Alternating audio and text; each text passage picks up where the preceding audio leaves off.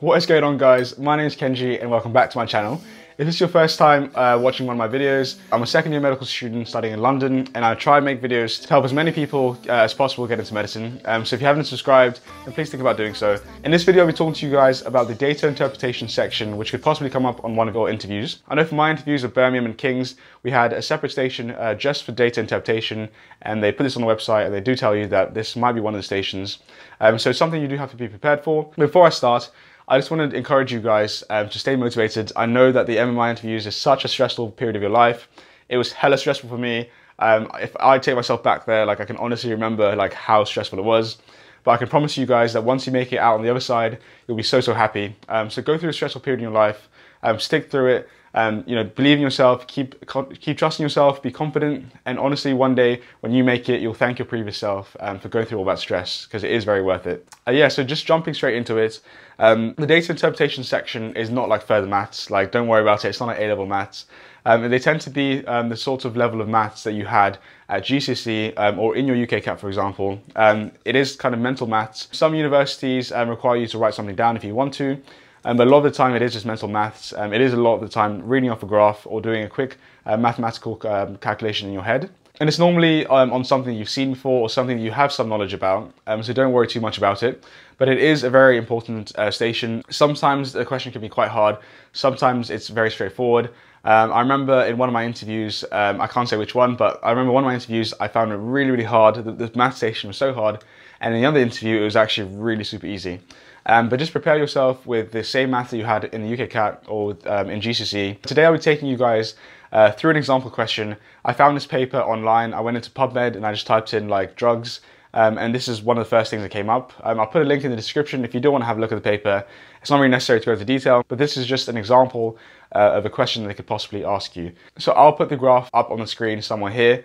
Pause for a second on this picture, or have it open in a separate window, or go on the link in the description and find the paper yourself. The first question they might ask is to describe what you see. So I'll just bring this up for myself as well. So you really want to just explain what the graph is. So for example, in this paper, what I would say is that it's looking at two different groups. One is a VAE group, so this is the treatment group, and it's comparing the treatment group to the control group. I'd also say that on the x-axis, we have disease-free survival. So that's a number of years that the treatment or the control group patients survived after the end of the VAE treatment. On the y-axis, we have the probability of the patient surviving. So don't worry too much about the detail. Again, this is a very specific paper, but they will give you a lot more, a lot easier graph to read. So the black line is showing the treatment group, and the gray line is showing the control group, and it's basically comparing the disease-free survival and the probability of this between the two groups. So that's the first thing I'd say. So for example, you can say that at 5 years disease-free survival after treatment, there is a 75% probability of this happening in the treatment group, as opposed to about maybe 70% in the control group. So the very first thing that you probably have to do is just describe what you see. This is normally the easiest part, because it's basically just reading off the x-axis, the y-axis, and trying to understand what exactly we're looking at and what exactly we're comparing. So this can be for, like, let's say a type of treatment, it can be for a type of drug, it could be anything similar. I had something very similar to this in one of my interviews. So if you can understand this graph, then it is a great start. So yeah, the next question they ask after you understand the graph, they might ask a very specific question. So they might say, as I just said, at 5 years of disease-free survival, what was the probability of survival in the treatment group as opposed to the control group? So you go down the x-axis, you look at 5 year survival, go up to the y-axis and look at the probability. So I'd say that again, at 5 years of disease-free survival, there was a 75% chance probability of surviving in the treatment group, as opposed to the control group, which is around 70%. What this shows me is that the treatment group is slightly better at increasing the probability of survival in terms of being disease-free. Although it doesn't look very significant, there's only a slight difference. But yeah, this is what I can see from information that I've been given. The next question they might ask can be something related to the topic of whatever it's talking about. So for example, in this treatment group, let's say that it's a treatment for a particular type of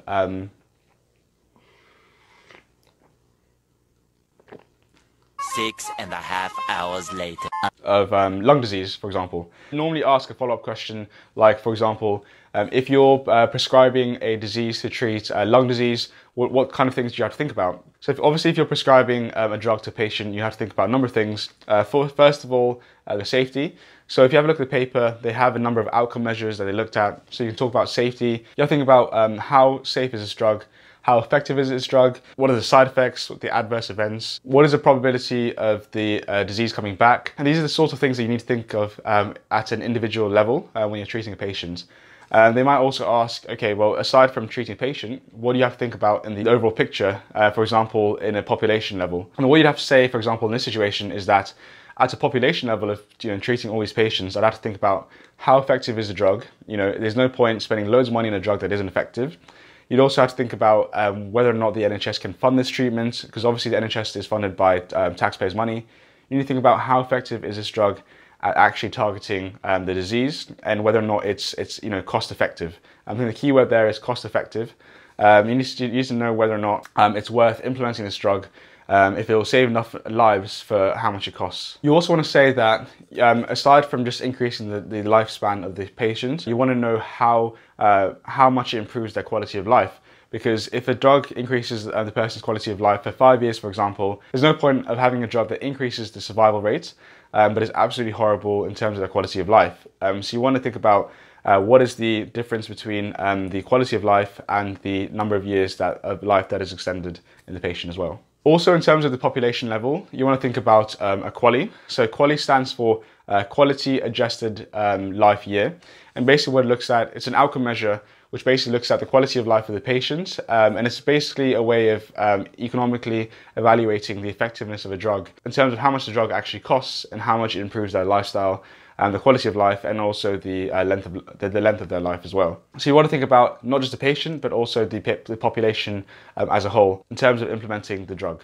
And again, once you answer that, they normally ask another number of follow-up questions just to test your knowledge and ability to think about these sorts of things. So for example, they might ask, let's say they had a novel treatment, a brand new treatment that's introduced into clinic, and you're not entirely sure if this is worth implementing and if you should prescribe this to your patients. How would you go about knowing whether or not this is the right drug for your patient? And what I'd say in this situation is to look at evidence-based medicine. So evidence-based medicine is a very key aspect in medicine and in treating your patients. So there's a number of different guidelines that you can go look at. So you can go on the NHS website, you can look at the NICE guidelines, you can look at the BNF as well to look at what the best treatment is for patients. So before prescribing any drug, you make sure that it is supported by evidence-based medicine.